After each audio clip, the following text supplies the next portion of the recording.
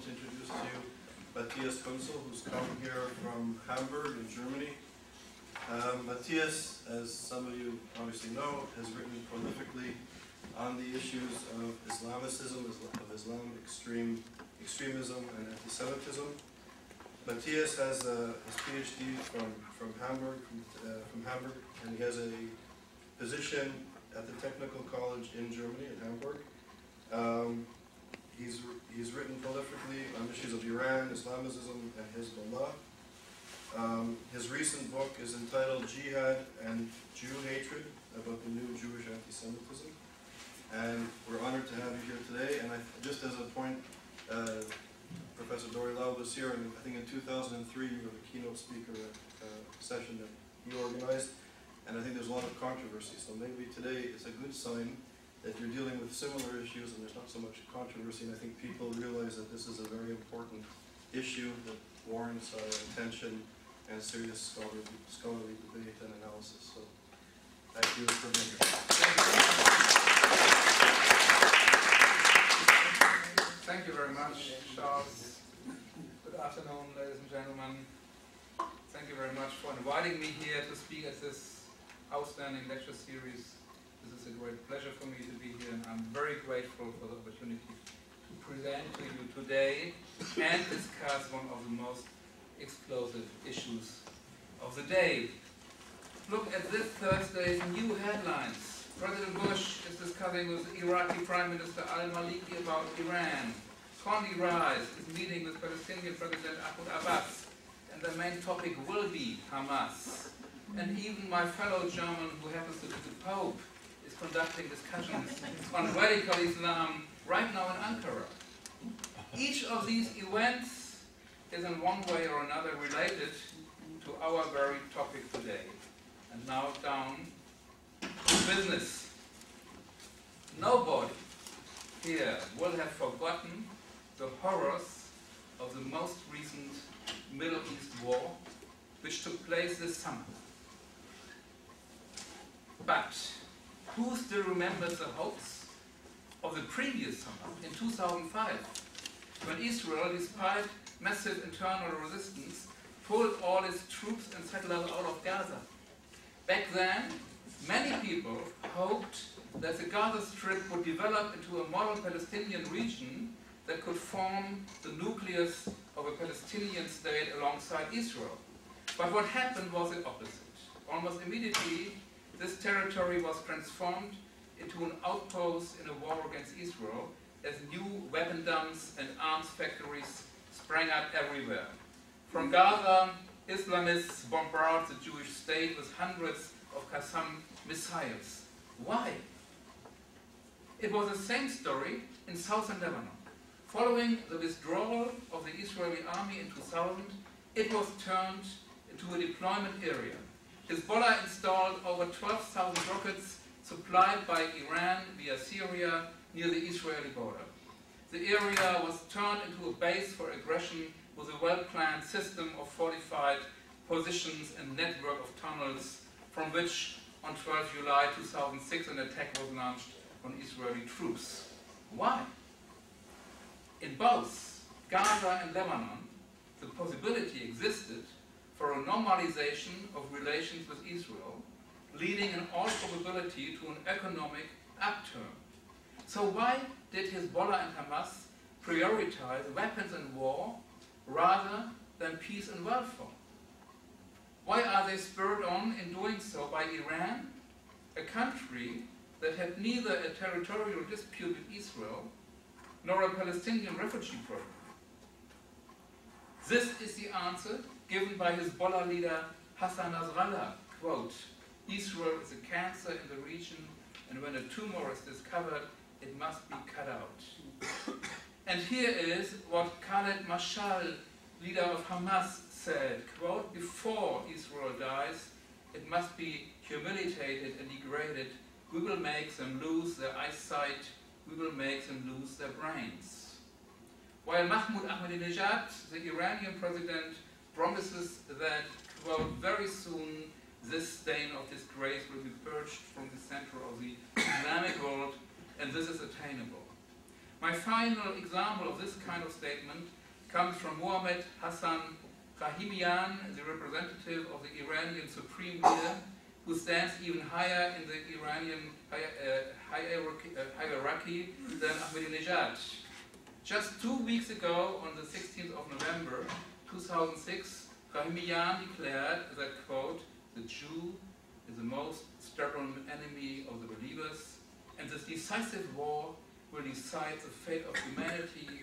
The reappearance of the 12th Imam will usher in a war between Israel and the Shia," end quote. Many Western commentators ignore such pronouncements because they are so crazy. But were Hitler's speeches any less crazy? Hitler sincerely believed his propaganda and attempted, in his peculiar sense of the world, to free the world of the Jews by murdering them. Islamists, too, genuinely believe in their own hate-filled tirades. They celebrate suicide attacks on any and all Jews as acts of liberation. The fact that people who are not Islamists participate in this jubilation reveals a second similarity with the Nazi era. I'm referring here to the impact of anti-Semitic brainwashing techniques which have been refined since the days of Joseph Goebbels. One of the instruments of this brainwashing is a Hezbollah satellite TV channel, Al-Manar, which reaches millions of people in the Arab and Islamic worlds. Its popularity is due to its countless video clips which use exciting graphics and stirring music to promote suicide bombing. Indeed, Al-Manar has made the protocols of the Elders of Zion, Hitler's textbook for the Holocaust, into a soap opera. Episode by episode, the series peddles the fantasy of the Jewish world conspiracy. Jews unleashed both world wars, Jews discovered chemical weapons, Jews destroyed Hiroshima and Nagasaki with nuclear bombs. In short, Jews have brought nothing but death and destruction upon humanity. The most bloodthirsty themes are brought into Muslim family homes by Al-Manar. In one such scene, a rabbi says to a young Jew, quote, "We have received an order from above. We need the blood of a Christian child for the unleavened bread for the Passover feast." In the following shot, a terrified youngster is seized from the neighborhood. Then the camera zooms in on the child for a close-up, his throat being cut. The blood spurts from the wound and pours into a metal basin. Here, medieval anti-Semitism is being drummed into the collective consciousness of normal Muslim families with a suggestive force comparable to that of Nazi productions such as the film Jud Süß. A child who has seen this scene of slaughter will be affected for the rest of his life. It will take generations to remove this mental poison from people's minds. When the Hezbollah provoked war with Israel broke out in summer 2006, this investment in mass anti-Semitism paid off. Think of the pictures of the dead civilians in Lebanon and of the children of Beit Hanun killed by a stray Israeli shell. When Israel's army is compelled to defend itself, the results are not pretty for either side. But what is decisive is the context in which one views such images, where the emotional infrastructure of anti-Semitism has been built up by a steady stream of propaganda over many years. The meaning of such images is self-evident. By such means, an eliminatory hatred of Israel and the Jews has been fostered on a mass scale, including in people who have nothing to do with Hezbollah. Sheikh Hassan Nasrallah, who as a leader of Hezbollah is responsible for Al-Manar, can't feel satisfied.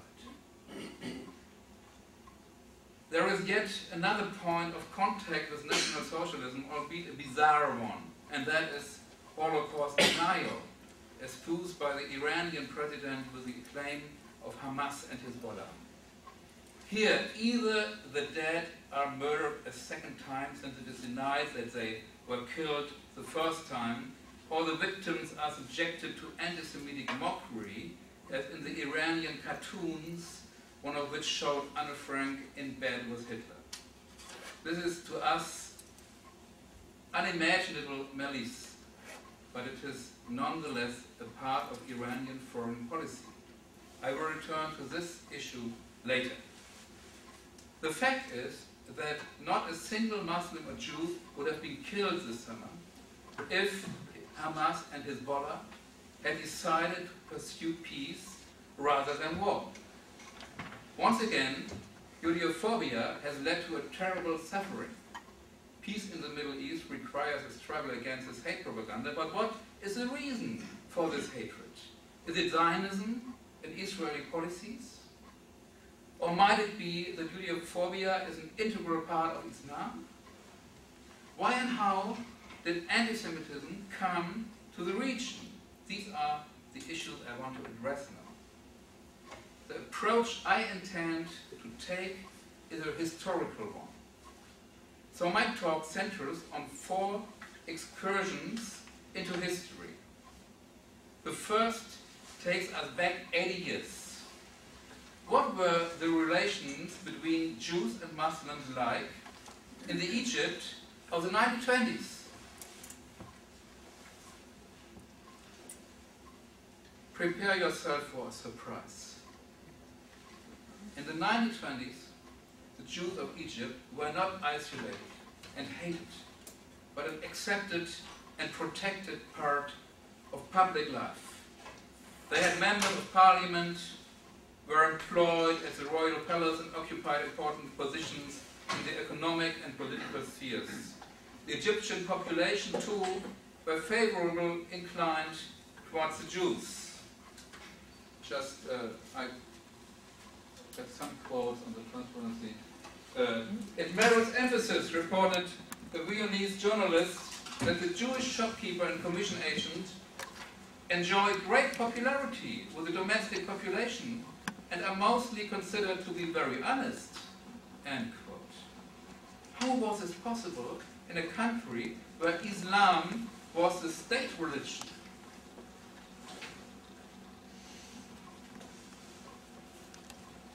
Astonishingly, the century-long history of Islamic modernism is now entirely forgotten. This phase began at the start of the 19th century, reaching full bloom between 1860 and 1930. For example, in 1839, the Ottoman Sultan decreed equality for Jews and Christians, and in 1956, this equality was established in law. This measure was motivated not only by pressure from the European colonial powers, but also by the desire of the Ottoman elite to draw closer to European civilization. Of course, the dhimmi status of the Jews meant that their situation did not improve everywhere and at once. Some Jewish communities in some Arab lands still suffered humiliations, but at least in the urban centers, Jews were permitted to become members of parliament, hold government posts, and after 1909 were recruited into the military. In the 1920s, the bulk of the Islamist elite no longer lived under Sharia law. Kemal Atatürk's regime abolished it in Turkey in 1924. In 1925, Iran began to secularize under Reza Shah. In Egypt too, Sharia only applied in the personal sphere, otherwise the legal code was of European provenance. In this period, rather than the nation being a subunit of Islam, Islam was a subunit of the nation in which Muslims, Christians and Jews enjoyed equal rights. The Zionist movement was likewise accepted with an open mind. For example, the editor of the Egypt's daily Al-Aham wrote,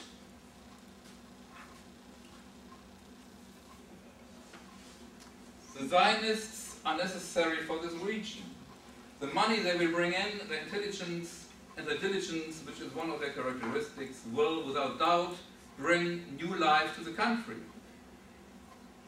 In the same vein, the former Egyptian minister Ahmed Saki wrote in 1922 that, quote, "The victory of the Zionist idea is a turning point for the fulfillment of an ideal which is so dear to me, the revival of the Orient." Thus, in the year 1926, the Egyptian government extended a cordial welcome to a Jewish Teachers Association delegation from the British Mandate territory.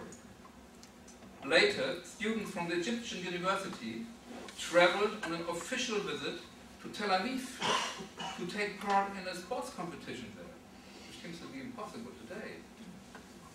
When the conflict in Palestine escalated in the year 1929, the Egyptian Interior Ministry ordered its press office to censor all anti-Zionist and anti-Jewish articles. Even in the year 1933, the Egyptian government allowed 1,000 new Jewish immigrants to land in Port Said on their way to Palestine.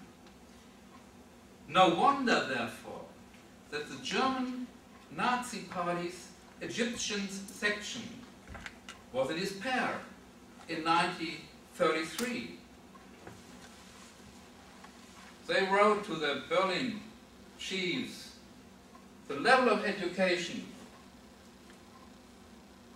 of the broad masses is not advanced enough for the understanding of race theory." This was a spokesman for the Nazi of Cairo in 1933.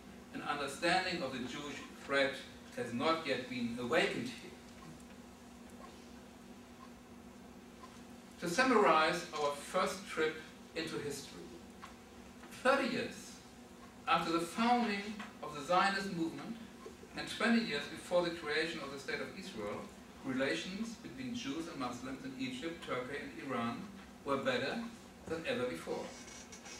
The fact shows how flexible the Quran can be interpreted in a given historical situation. Admittedly, under European influence, Christian anti-Semitism had entered the region, but its influence was restricted to Christian circles in the East. It was during the 1930s that this began to change. And that brings me on to the second historical excursion.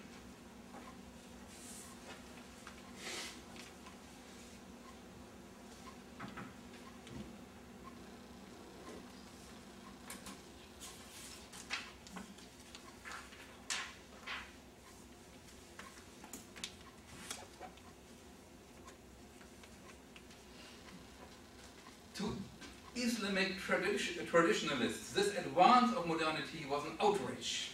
Their resistance lays the groundwork for what is commonly described nowadays as the Islamist movement, that is to say, a movement combining Islamic fundamentalism with jihad in the sense of permanent holy war. It was from the outset both anti-modern and anti-Jewish. Its three leading protagonists were Amin al-Husseini, appointed Mufti of Jerusalem in 1921, the Syrian Sheikh Is al-Din al-Qassam, killed in 1934 by British soldiers, and the charismatic Hassan al-Banna, who founded the Egyptian Muslim Brotherhood in the year 1928. Their common teacher was Rashid Rida, a religious scholar heavily influenced by the Saudi Wahhabites. Rida's three prominent students followed their master in demanding a return to Sharia law and traditional Islam, as so to drive Western civilization from Palestine and the Arab world before going on to defeat it throughout the world. Their Judeophobia was a declaration of war on the invasion of the world of Islam by liberal ideas. Nowhere was the impact of this invasion so divisive as in Palestine. As the Mufti complained to a conference of religious teachers, the Jews have also spread their customs and usages that are opposed to our religion and to our whole way of life. Above all, our youth is being morally shattered. The Jewish girls who run around in shorts demoralize our youth by their mere presence. And there are a lot of statements like this. For al-Husseini, Jerusalem was a focal point of the rebirth of Islam in its pure version. And Palestine was a center from which the struggle against modernity and the Jews was to start. However, for the time being, the anti-Jewish pogroms which the Mufti organized in Palestine in the 1920s found no echo in the rest of the Arab world. Let me sum up this part.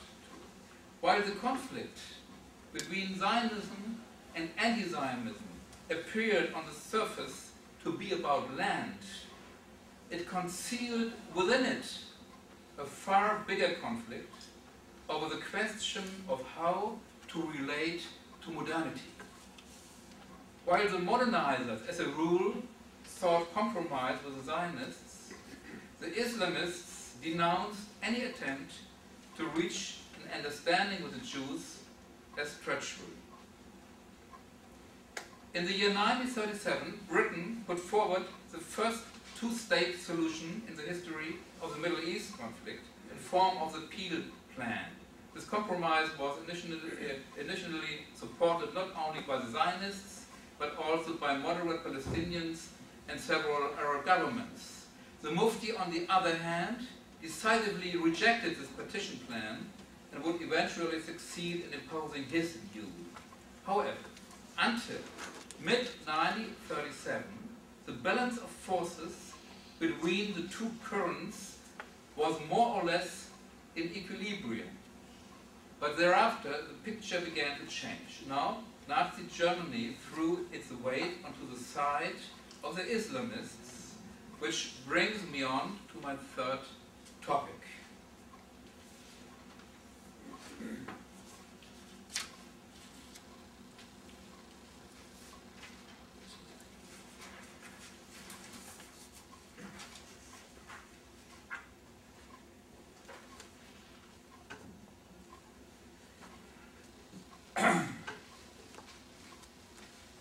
For the Mufti, Nazi Germany was more than simply an ally in the struggle against France and Britain. He knew the nature of the Nazi regime, and for that very reason was seeking an alliance with it as early as spring 1933.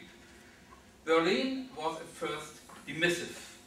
On the one hand, Hitler had already stated his belief in the racial inferiority of the Arabs in Mein Kampf, while on the other, the Nazis were extremely anxious not to jeopardize British appeasement. In June 1937, however, the Nazis changed course. The trigger was the Peel Plan's two-state solution. Berlin wanted at all costs to prevent the birth of a Jewish state and thus welcomed the Mufti's advances. Arab anti-Semitism would now get a powerful new promoter.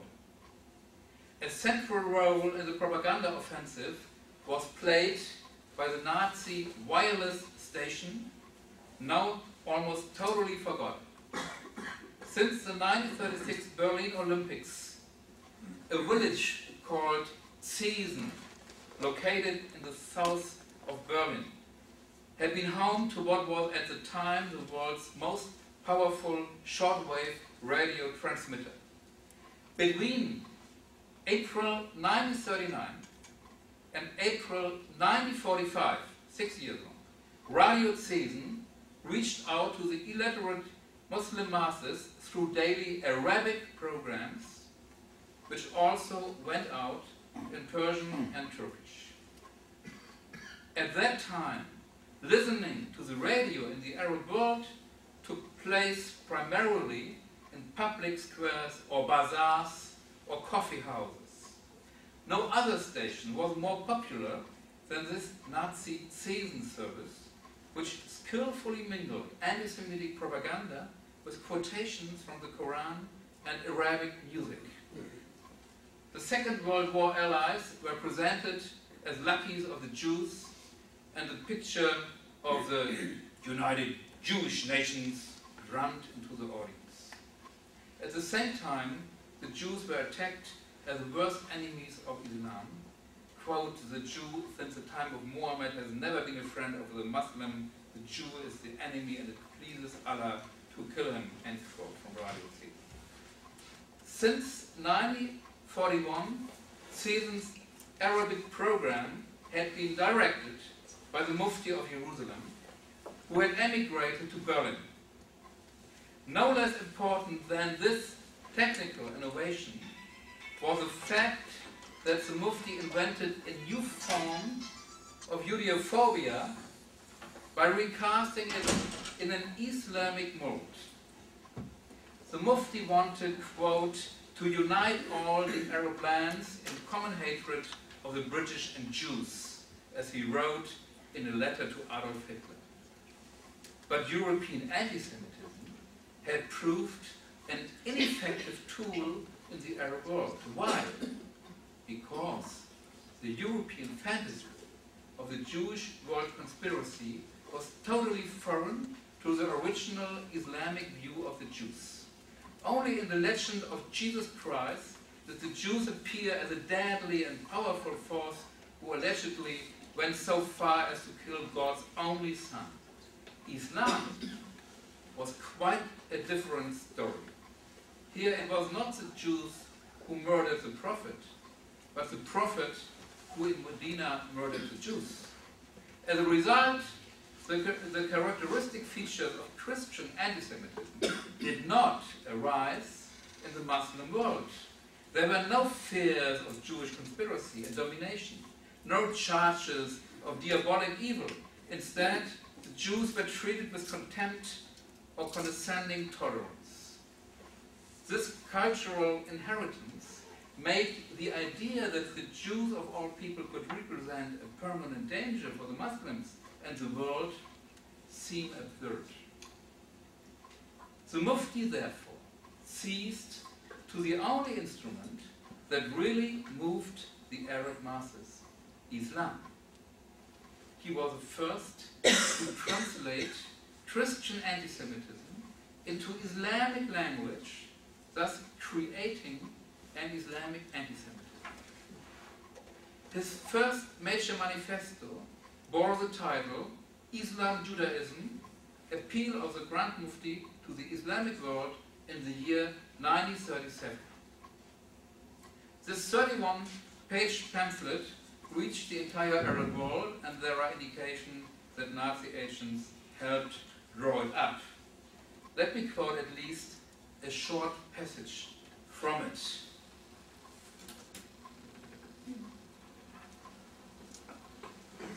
The struggle between the Jews and Islam began when Muhammad fled from Mecca to Medina. The Jewish methods were, even in those days, the same as now. As always, their weapon was slender. They said that Muhammad was a swindler. They began to ask Muhammad senseless and insoluble questions, and they endeavored to destroy the Muslims. If the Jews could betray Muhammad in this way, how will they betray Muslims today? The verses of the Quran and Hadith prove to you that the Jews were the fiercest opponents of Islam and are still trying to destroy it, and so on and so forth, the whole time, 31 pages. So what we have here is a new popularized form of Judeophobia based on the Oriental folktale tradition, which moves constantly back and forth between the 7th and 20th centuries. Classical Islamic literature had as a rule treated Muhammad's clash with the Jews of Medina as a minor episode in the Prophet's life.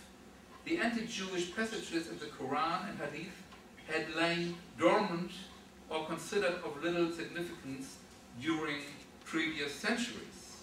These elements were now invested with new life and vigor. Now the Mufti began to ascribe a truly cosmic significance to the allegedly hostile attitude of the Jewish tribe of Medina to the Prophet.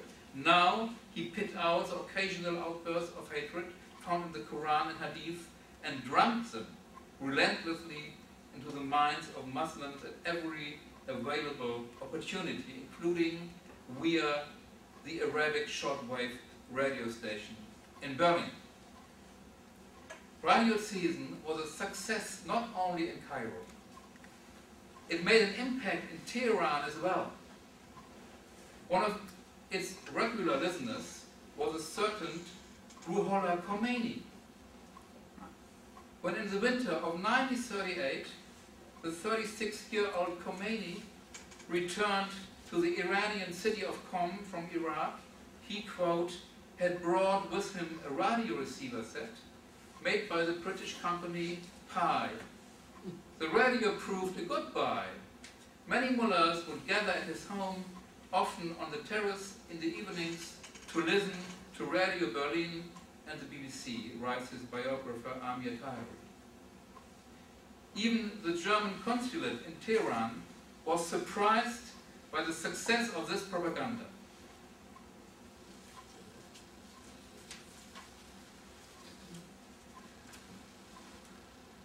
Throughout the country, spiritual leaders are coming out and saying that the 12th Imam has been sent into the world by God in the form of Adolf Hitler.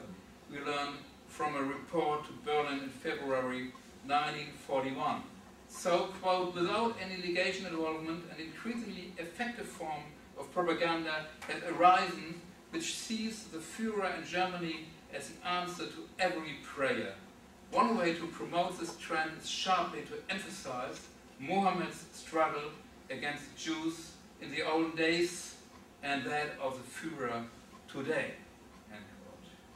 While Khomeini was not a follower of Hitler, those years may well have shaped his anti-Jewish attitudes, which are expressed today by Ahmadinejad. So let me now summarize my third point. In the year 1937, Germany began to disseminate an Islamic antisemitism that fuses together the traditional Islamic view that the Jews are inferior with a European notion that they are divisively powerful. At one and the same time, we find the Jews being derided as pigs and apes, while simultaneously being demonized as the puppet masters of world politics. This specific form of anti-Semitism was broadcast to the Islamic world on Radio Season. At the same time, the Egyptian Muslim Brotherhood was being heavily subsidized by Nazi Germany and its anti-Jewish agitation promoted.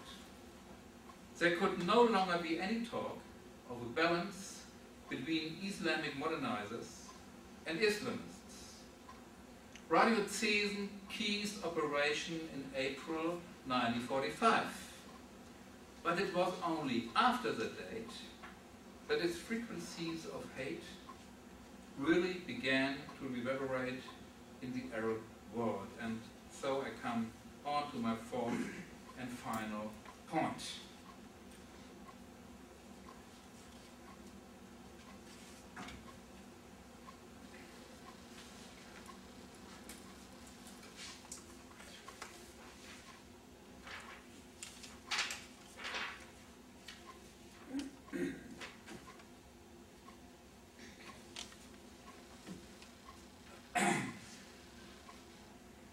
After 8th of May 1945, National Socialism was placed under the ban virtually throughout the world. In the Arab world, however, Nazi ideology continued to reverberate. In her report on the 1961 trial of Adolf Eichmann, Hannah Arendt discussed the reactions to the trial in the Arab media. Newspapers in Damascus and Beirut, in Cairo and Jordan did not hide their sympathy for Eichmann or their regret that he had not finished the job. A broadcast from Cairo on the day the trial opened even injected a slightly anti-German note into its comments, complaining that there was not a single incident in which one German plane flew over one Jewish settlement and dropped one bomb on it throughout the last war. The heartfelt wish to see all Jews eliminated was also expressed in April 2001 by the columnist Ahmad Ragab of Egypt's second largest daily, the state-controlled Al-Adbar.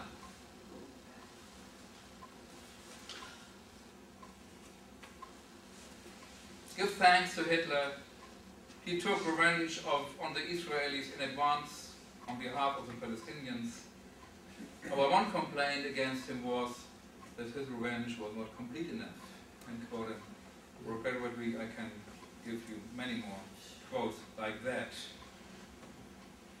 Manifestly, following the 8th of May, there occurred a twofold division of the world. The division in the political and economic system is well known as the Cold War. A second split, which was obscured by the Cold War, concerned the acceptance and continuing influence of National Socialist forms of thought. The fault line was already traced by 1946, and it had much to do with the period's most renowned Arab politician, the former Mufti of Jerusalem, and much to do as well with the opportunism of the West. In 1946, El-Husseini was sought by, among others, Britain and the USA on war crimes charges. Between 1941 and 1945, he directed the Muslim SS divisions from Berlin, and he is personally responsible for the fact that thousands of Jewish children who might otherwise have been saved died in the gas chambers. All this was known in 1946. Nonetheless, Britain and the USA chose to forego criminal prosecution of Hussein in order to avoid spoiling their relations with the Arab world. France, in whose custody Husseini was being held, deliberately let him get away. The years of Nazi Arabic language propaganda had made the Mufti by far the best-known political figure in the Arab and Islamic world. But the 1946 de facto amnesty by the Western powers enhanced the Mufti's prestige even more. The Arabs saw in this impunity, wrote Simon Wiesenthal in the year 1946, quote, not only a weakness of the Europeans, but also absolution for past and future occurrences. A man who is an enemy number one of a powerful empire, and this empire cannot fend him off, seems to the Arabs to be a suitable leader. Now the pro-Nazi past began to become a source of pride, not of shame. When on the 10th of June 1946, the headlines of the world press announced the Mufti's escape from France, the Arab quarters of Jerusalem and all the Arab towns and villages were garlanded and beflagged, and the great man's portrait was be seen everywhere, reports a contemporary observer. But the biggest cheerleaders for the Mufti were the Muslim brothers, who at that time could mobilize 1 million people in Egypt alone. It was they, indeed, who had organized the Mufti's return and from the start defended his Nazi activities from any criticism. The two opposed views of the Holocaust collided in November 1947 in the General Assembly of the United Nations. On the one side were those who considered the Shoah a tragedy and therefore argued for a partition of Palestine and the founding of two Palestine states, an Arab Muslim state and a Jewish state. On the other, those who opposed a two-state solution in principle, and whose most influential representative was none other than Amin al-Husseini, yet again playing the role of spokesman for the Palestinian Arabs. On al-Husseini's view, just a second, I got a transparency.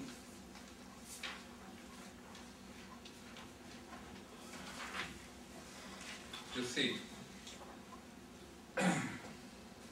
on al-Husseini's view, the Arabs, quote, should jointly attack the Jews and destroy them as soon as the British forces have withdrawn from the Palestinian Mandate territory. The Muslim Brotherhood likewise interpreted the United Nations resolution from the standpoint of its anti-Semitic worldview.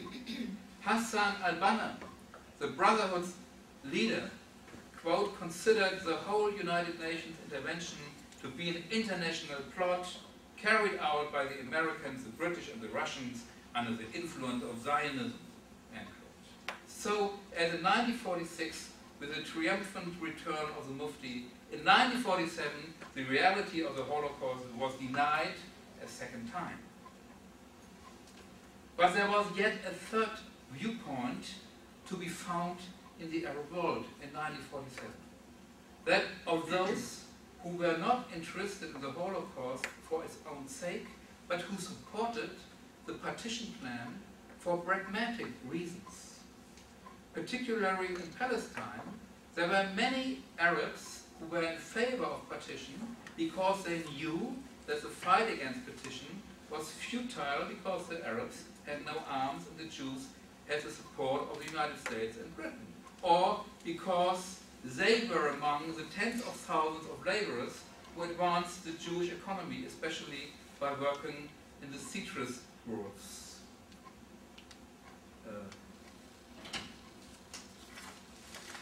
Many Palestinian Arabs thus not only refrained from fighting themselves, but also did their best to prevent foreigners and locals from carrying out military actions. Right, Hillel Cohn, the first scholar systematically to investigate the movement of so-called Arab collaborators. Avoidance of war and even agreement with the Jews were, in their view, best for the Palestinian Arab nation. This group included the Arab leaders who sympathized with the partition plan, albeit only in private, since they were afraid openly to contradict the Mufti and the Muslim Brotherhood.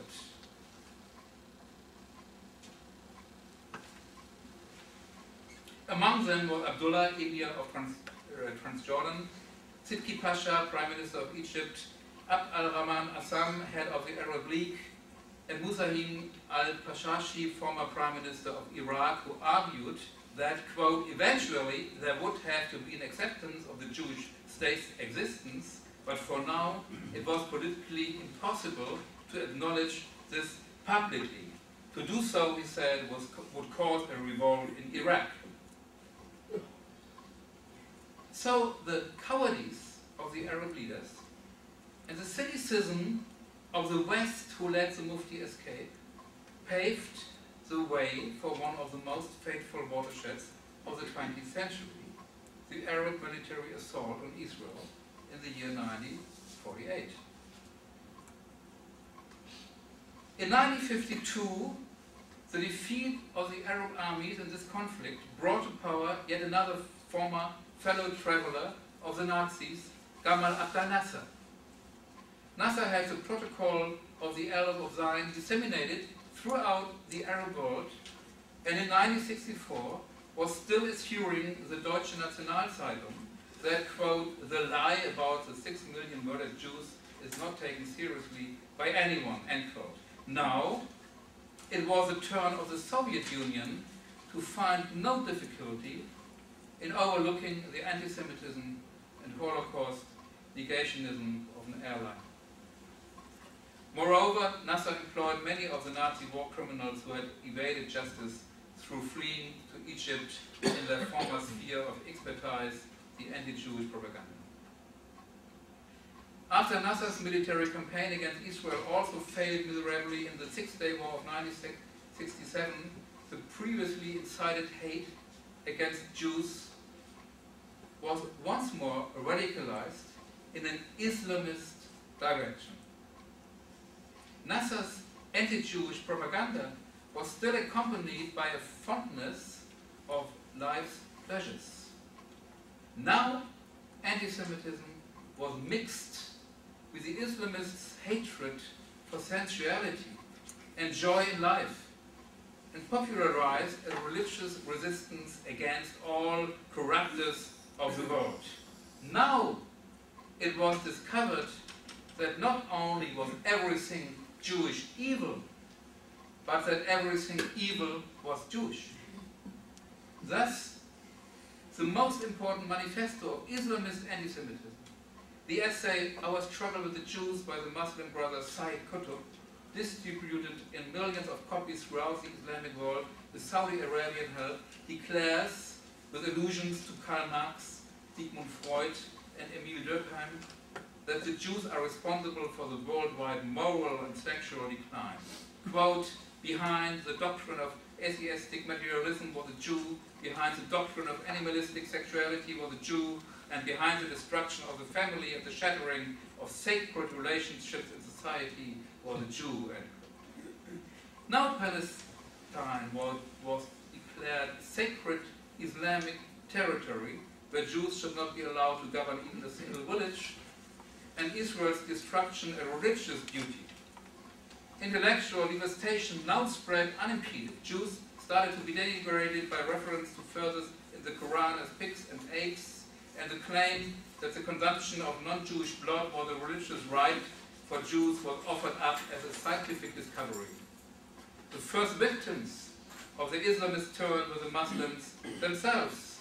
The struggle against depravity means the suppression of one's own sensual needs, and the return to sacred social bonds means the archaic subjugation of women. With the Iranian Revolution in 1979, Islamism gained its first great victory. 3 years later, Hezbollah, under the influence of Khomeini, began systematically to use human beings as bombs. The hatred of Jews was now greater than the fear of death. Whenever the possibility of a peaceful solution appeared on the horizon, it would be drowned in the blood of suicidal mass murders. The first major series of suicide bombings began in Palestine in 1993, at precisely the moment when the Oslo peace process was underway. It was resumed in October 2000 after Israel withdrew from Lebanon and had made its most far-reaching concessions yet to the Palestinian side at Camp David.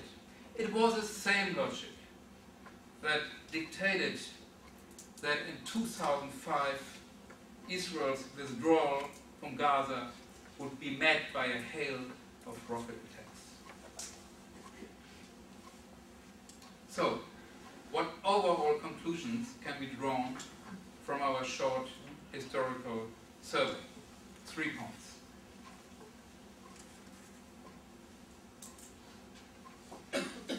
Firstly, as regards to the Islamic world, history shows that how a Muslim defines his relationship to Israel and the Jews is a strictly personal decision. The Mufti made a deliberate choice to torpedo any solution through dialogue. And Hamas too has made a deliberate choice to want to destroy Israel. There is nothing inevitable about such decisions. This statement of the obvious is regrettably not obvious to everyone. In Tom Segal's bestseller, One Palestine Complete, for example, we find anew the idea fix of two completely unified peoples confronting one another. Each wants a country for itself, therefore the Jews kill the Arabs, and the Arabs kill the Jews, a spiral of violence for which both sides are deemed equally responsible. This theory will never withstand analysis. In the Zionist camp, fundamentalist positions have always existed as well, but here they have been either kept under control by state institutions or marginalized by society, while on the Palestinian side the spirit of the Mufti continues to prevail and seeks to silence any deviation. Secondly, as regards Europe,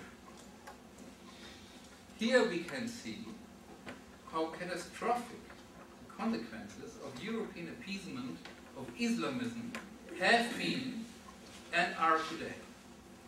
Amin al-Husseini was installed and promoted by European powers. In 1921 it was the British who appointed him Mufti against the will of the majority of Palestinians. It was the Germans who between 1937 and 1945 paid for his services. And it was the French who let him flee to Egypt in 1946, so enabling him to resume his activities. Despite this co-responsibility for the situation, Europe's politicians and media continue to refuse to recognize the existence of the Islamist anti-Semitism of Hezbollah and Hamas. But if this factor is ignored, the scale of Islamist terror becomes a new measure of Israel's guilt. The principle then is, the more barbarous anti-Jewish terrorism becomes, the more guilty Israel is. However, those who make Israel the scapegoat for Islamist violence are not only dancing to the Islamist tune, they are also subscribing to the latest version of the hoary old European anti-Semitic notion that the Jews were behind everything bad, even when they are themselves the victims. The absence of clarity is thus the beginning of complicity. Finally, on anti-Semitism itself, the historical record gives a lie to the assumption that Islamic anti-Semitism is caused by Zionism or Israeli policy. In fact, it is not the escalation of the Middle East conflict that has given rise to anti-Semitism. It is rather anti-Semitism that has given rise to the escalation of the Middle East conflict again and again. There is a sure way of identifying the real roots of such anti-Semitism, and that is to look at the current attitude in this part of the world to Hitler and the Nazis. If Germans in Beirut, Damascus and Amman are greeted with compliments for Adolf Hitler, this can hardly be Israel's doing. When Iranian cartoons show Anne Frank in bed with Adolf Hitler, what on earth has this to do with Zionism? Today, Ahmadinejad is further whipping up Judeophobia with his Holocaust denial campaign. Those who deride the Holocaust as a fairy tale are implicitly claiming that the Jews have been duping the rest of humanity for the past 60 years. Those who talk about the so-called Holocaust are insinuating that 90% of the world's media is controlled by the Jews who are systematically preventing us from learning the real truth. But those who view the Jews in such kind of global force as evil cannot sincerely criticize Hitler's final solution. Instead, they will deny the Holocaust to the outside world by secretly drawing inspiration from it as a kind of precedent that proves it can be done, that one can murder millions of Jews. Every denial of the Holocaust contains an implicit appeal for its repetition. This anti-Semitism cannot be mitigated by anything Jews do or by any conciliatory step the Israeli government may take. Those who have fallen prey to the demonizing delusions of anti-Semitism are bound to find their prejudices confirmed by whatever the Israeli government does or does not do. Islamic anti-Semitism has nothing to do with ethnic characteristics or cultural peculiarities. In fact, what we are seeing is a revival of Nazi ideology in a new garb. Let me therefore end with an appeal by a Muslim, the scholar of Islam, Bassam TV, who was invited also to this lecture series, quote, "Only when the public take the appropriate stand against the anti-Semitic dimension of Islamism will it be possible to say that they have truly understood the lessons of the Holocaust." Thank you very much.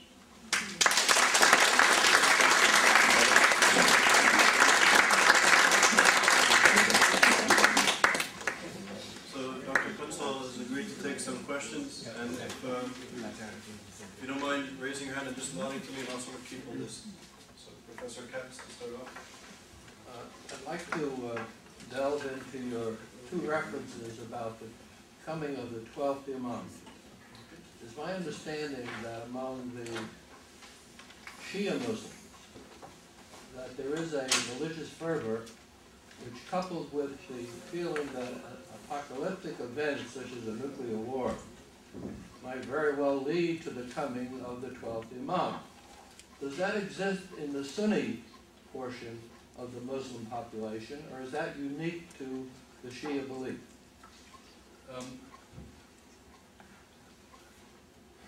There are some references in the Sunni religion as well in this part of Muslim, but it's much more stronger in Shia. So we have it in both parts in a way, but in Shia it's a real, true, everyday religion. And so there are different interpretations, and when the Imam will awake again, some say after all Jews are killed. This is the interpretation by some grand ayatollahs in Iran. Some say if peace is on earth, then he will come.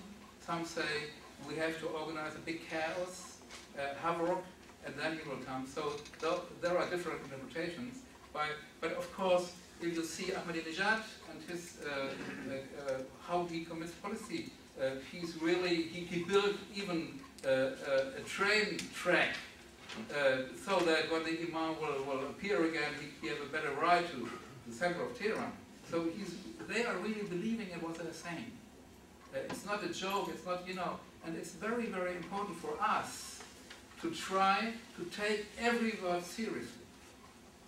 And therefore, I appreciate the question. This is a very important point.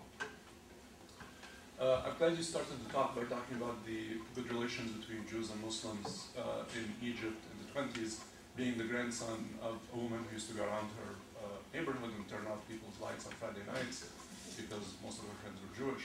And I've always been proud of the fact that Egypt doesn't have the same disgusting history against the Jews that Europe has had.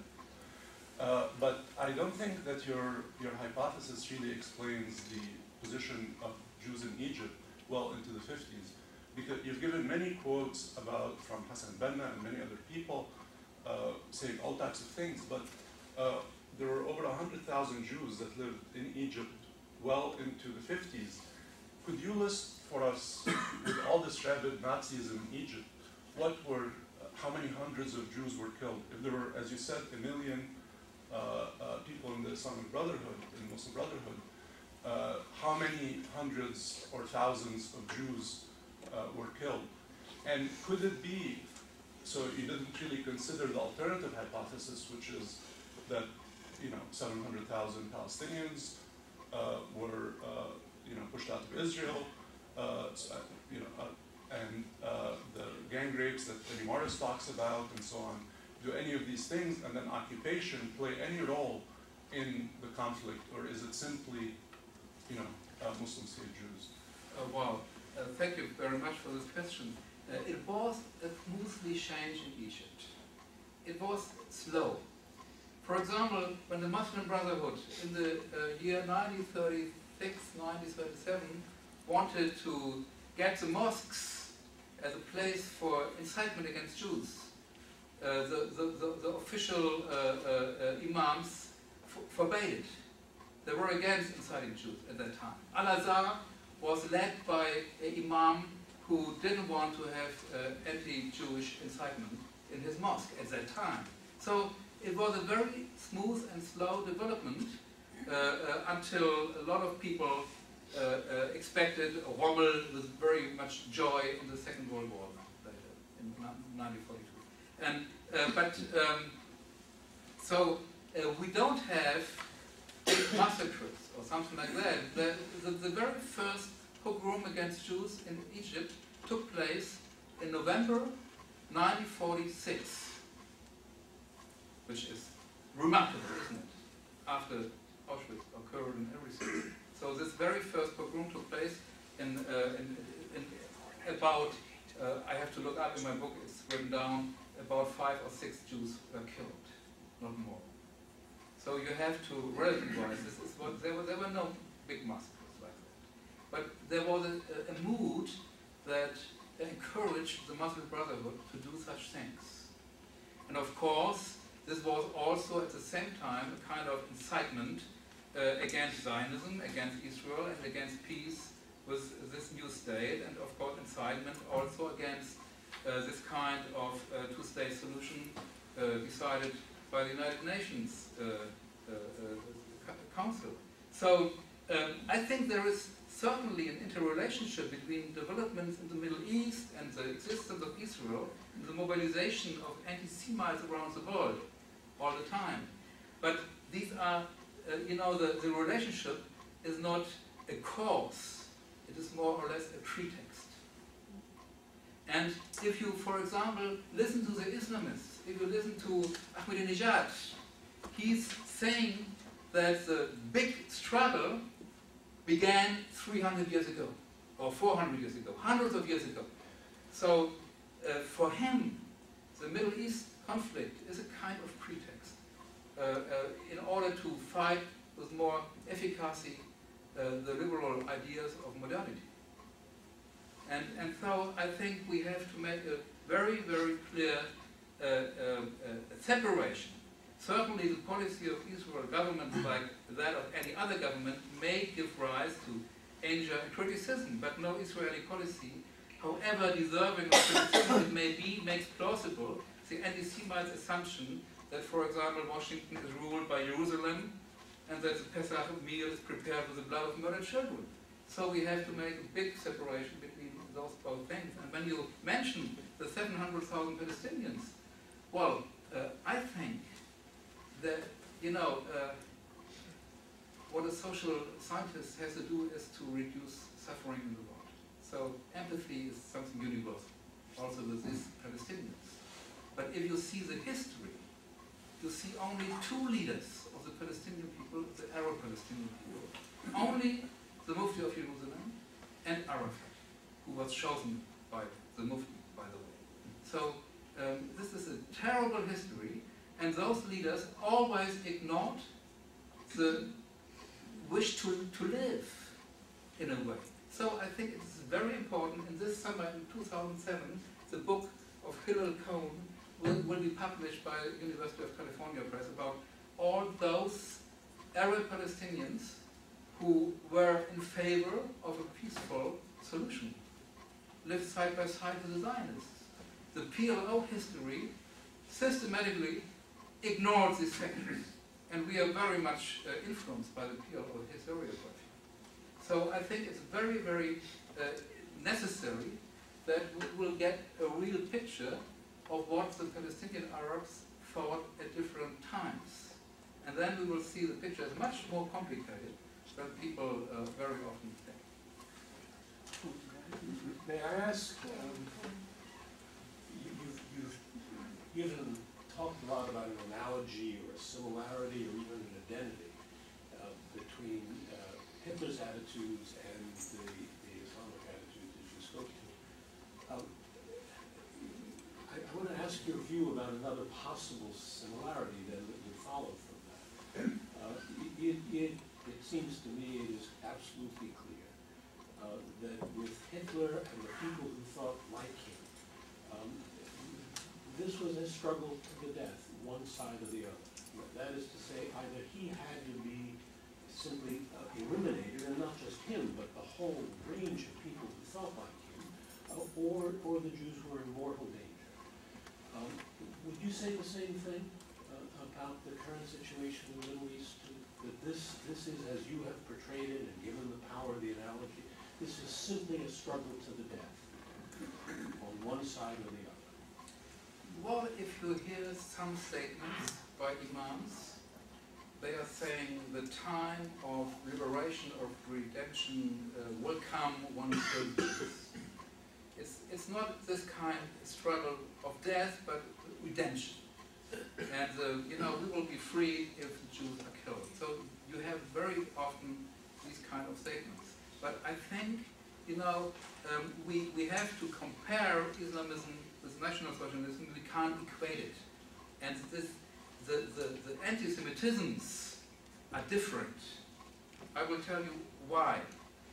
One point is that, for example, Islamists, of course, are fundamentalists, which means they think Charles Darwin was sent by the Jews in order to falsify the Quran.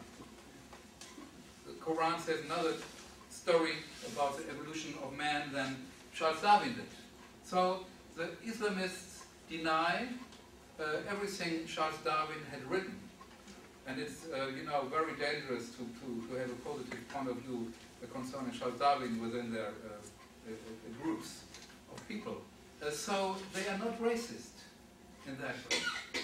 Which means the National Socialists, they had a racist understanding, social Darwinism, about races above and lower, and so you know, you don't have the word halbjude in Islamic language, which is a racist word, a half-Jew.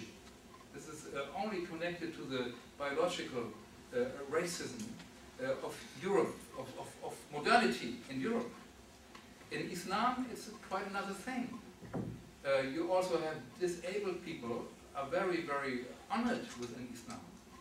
And you don't have, you know, the desire to kill the last baby, which is Jewish, and the last grandfather, which is Jewish, from every part of Europe. This is very special Nazi ideology, and this is, of course, a singular event, which will not repeat in this way. And so there is a differentiation. That is the reason why, for example, it's possible for Jews to survive in Tehran at the time with Ahmadinejad.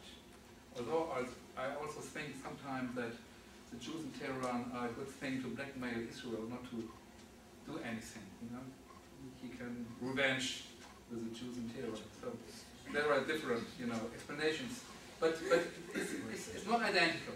You have to make this separation concerning racism, and racism is a very European, modern ideology. So are you saying that, notwithstanding the virulence of the current views that you cite in Islam, that there is a possibility of coexistence, of isolating this group, of limiting them? I mean, yes. Well, this is my whole talk about that there is a possibility. Well, I don't hear the possibility. Well, you can't see it at the timing, perhaps, but if you see history, times existed, and there is no, you know, there is no law in Quran. If you have the Quran, you can legitimize the existence of Israel with the Quran as well as the destruction of Israel. So it's a question of interpretation, as always. And so I think it's very important. I was really amazed to see that this 100 years of Islamic modernism is really forgotten today, which shows that a kind of dealing is possible without this ugly anti-Semitism. Yeah, actually, a friend of mine who's Palestinian, I'm not a Muslim, by the way, just for the record. But a friend of mine who's Palestinian Muslim said, if you go to this talk, you should thank you and Charles Small for Zionists like you who are picking a fight with the whole Muslim world, essentially, because that mobilizes the Muslim world to come help us. Otherwise, they're not helping us. Most of them are run by dictators who are loyal to America, like Egypt, like Jordan, and other places, and so maybe this is helpful. I'm not listening to his advice, obviously. I do, this is my trade. I do want to say a couple of things. You have a selective historiography. For example, when you talk about Hitler, Hitler's book Mein Kampf also lists Muslims and Arabs as basically subhuman, as that they are also like... I thought about that. But the more important thing, which you didn't mention, is that in Hitler's book Mein Kampf, the only good group of Jews that he mentions are the Zionists. He says that it's a great group out of Vienna, and that they happen to validate my view, because I used to think that Judaism is a religion, and Zionists proved to me by an attitude of a segment of Jews themselves that Judaism is not a religion, but a nationality, a group of people distinct. And then, as a result of this, there was immediately collaboration between the Nazis and the Zionists, articulated in books by Jews like Lenny Brenner, for example, 51 Documents, History of the Nazi-Zionist Collaboration, books like Edwin Black about the transfer agreement, which talks about the Nazis, about the boycott of Nazi Germany that was started in the 30s by socialist Jews, that was broken by Zionist people that you support and so on. This is selective historiography, and I'm asking you to think seriously about why do you want to do this? Why do you want to... I mean, I'm a Palestinian Christian, okay? You were saying that there was the Mufti and there was Yafar, but they are the leaders of the Palestinian. Nonsense. There were 3 Palestinian factions in the 60s when the PLO was established. 2 of them were led by Palestinian Christians. You just asked the question. I'll stop with you. No, ask the So question. it was not Muslims, it was Palestinians fighting for independence against colonial occupation. Okay. Thank you very much for this contribution. You know, you can tell your friend, I'm even not Jewish. You think I'm a Zionist? Why? You see, anti-Semitism has nothing to do with Jews. It has only something to do with anti-Semites. Yeah, but being Zionist doesn't mean being Jewish. Huh? There are Zionist Christians also. There are Zionist Muslims. Okay, but you know, this is, you can tell it to your friend. Okay, and if you go back to history, it's very interesting, and I bring a lot of sources in my book, which is in English in the spring 2007 available. There was an anti-Semitic, anti-Zionism by the Nazis. The first book was written in the year 1921, Der staatsfeindliche Zionismus by Rosenberg. It was an anti-Zionist book, of course. And they always hated the idea that the Zionists could form an own state in Palestine. And Hitler wrote in Mein Kampf that this kind of state mustn't be. And we have to fight it. So you can show me your path of Mein Kampf. I would be very interested, but I don't believe it. They don't exist. Hitler is against Zionism from the very first beginning. And when, of course, there was a kind of agreement for a couple of years, and there was some consideration with the, how was it called, Havara Agreement, how to get out Jews out of Germany and have some you know, economical advantage out of it. So this was a kind of agreement, but when it came to the year 1937, that a real Jewish state could then, they changed the course. And there are extremely many papers and documents which really show that in the middle of the year 1937, the Nazis, you know, discovered the Arabs as a possible alliance partner against Jews. So I think, I don't know, I think that yes. I just wanted to make a brief comment to this gentleman here because I'm totally baffled that a person who is German, non-Jewish, who researches and writes about Jew hatred automatically turns into a Zionist. I don't quite understand that process. Thank you. You have a question? No, that's it. You made the statement that no matter what the Jews will be doing or can do, it won't help. what will happen is the 64. This is, of course, the most easiest question. But what will help? Well, of course, I think I put it in my last points. The Europeans have to acknowledge that there is an anti-Semitism going on. And you know, even in Germany, we don't have a German translation of the Charter of Hamas, up to now. Every journalist is talking about suicide bombing, but no one knows the original text of this charter, which is really something very, very upsetting. So in Europe, there is no talk about this kind of anti-Semitism, which is, of course, rooted in Europe. So this is a big contradiction. So I think this is one of the very, very important points to show the public and to show journalists and to make this well known, that there is a real, like Nazi anti-Semitism, not the same, but in the new garb, anti-Semitism going on in these parts of the world. So this is perhaps the first thing. And the second thing I think is, which is very important, my whole talk was against the notion that every Muslim is the same. And history shows that there are different developments, even within the Muslim societies.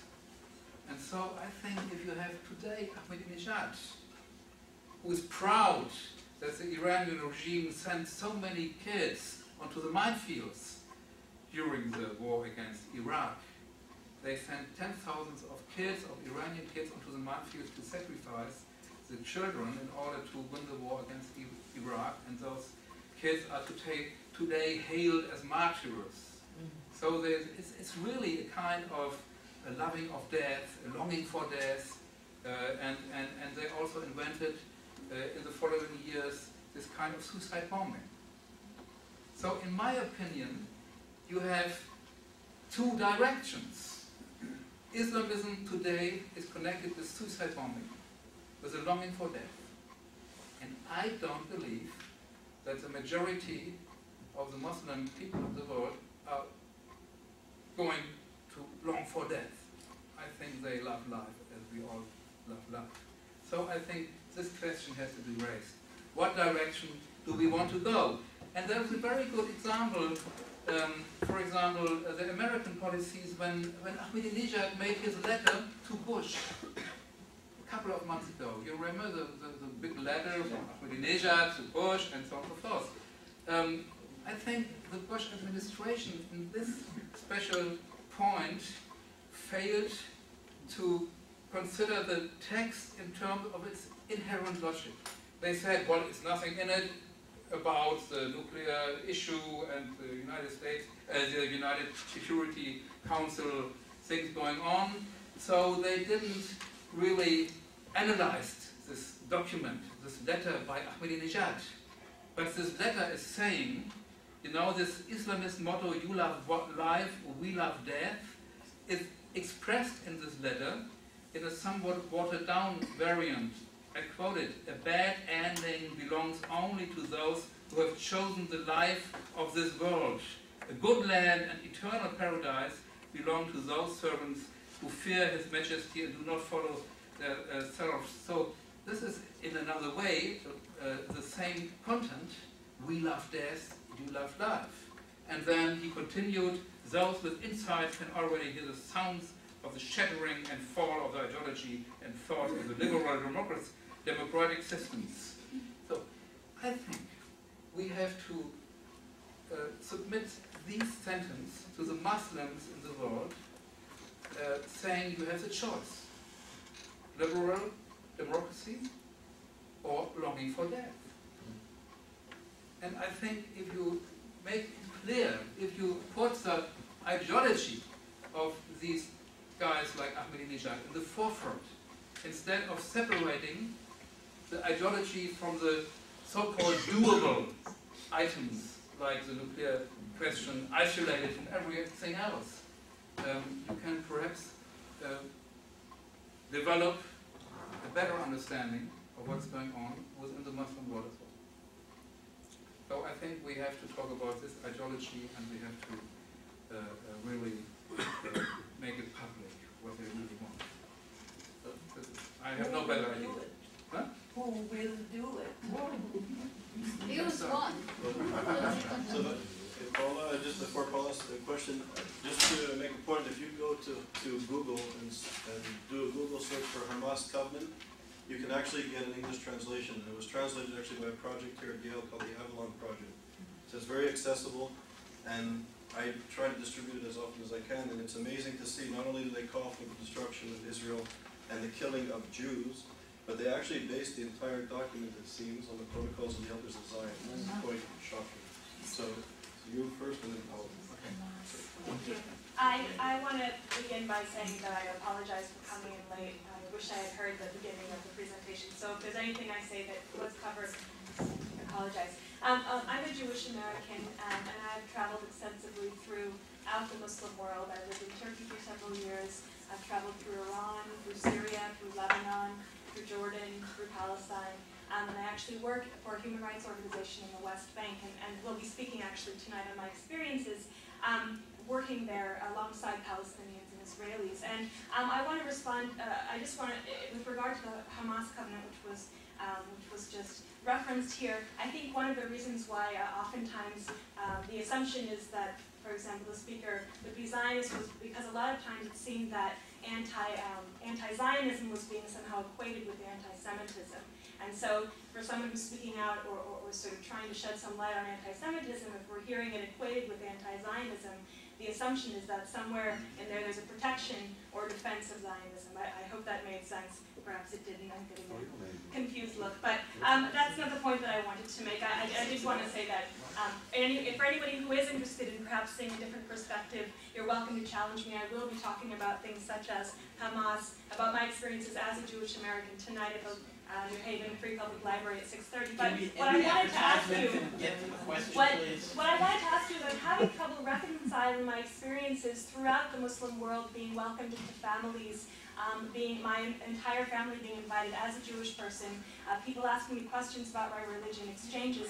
I'm having a lot of trouble reconciling that with a lot of the quotes that I've seen up here, and I guess I'm wondering whether you think that this is just a sort of marginal thing, or whether you believe this to be sort of a general phenomenon, and particularly what experiences as you coming as an expert on anti-Semitism within the Islamic world, have you had experiences traveling through the Islamic world? What has your experience been in the Islamic world itself, actually meeting people rather than just reading these documents? Well, thank you. You really missed my first part. I'm very sorry about that. I'm sorry too. What is your explanation why, with the Gaza Strip and with South Lebanon, there was no peace with Israel afterwards, but this kind of getting more weapons in, continue the fight, instead of creating a very good model society? May I respond?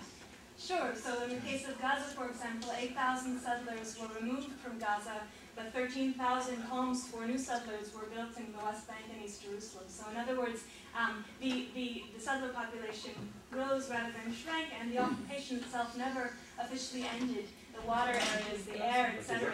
There was not. Okay, thank you, but I'm sorry. Gaza cannot be now a better place? Well, what I'm saying is Gaza has, the stranglehold around Gaza has not ended. That's exactly what I'm saying, is that medical supplies, water.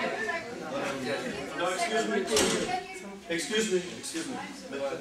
Please respond, then Paula. So I'm sorry, there is no logic in it, because everyone knows that when the Gaza Strip was removed, the Olmert government also decided to remove from the West Bank sooner or later. So there is no logic in it. And if you see the pictures, for example, there were these greenhouses, and American millionaires collected a lot of money to save these greenhouses, which were made by the Jewish settlers before, so that the Palestinian people can do some work in it. And if you see the pictures today, these greenhouses, they have glass roofs, and in them you see nothing green, but only big tunnels. because this was a very good place to get the weapons up. So My this question is is, what have you this seen? is What have something you seen this there? is something criminal against Palestinian interests. And all you know, you have to see these kids. 12 years old, there was an opinion poll, 60% of 12-year-old male kids saying we want to become suicide bombers. And at the same time, 60% of those male kids are bedwetting, which shows how traumatized they He was are. trying to score points. So and not this is answering the very, question. very I asked you a question. bad if you try to defend this kind of Palestinian policies to continue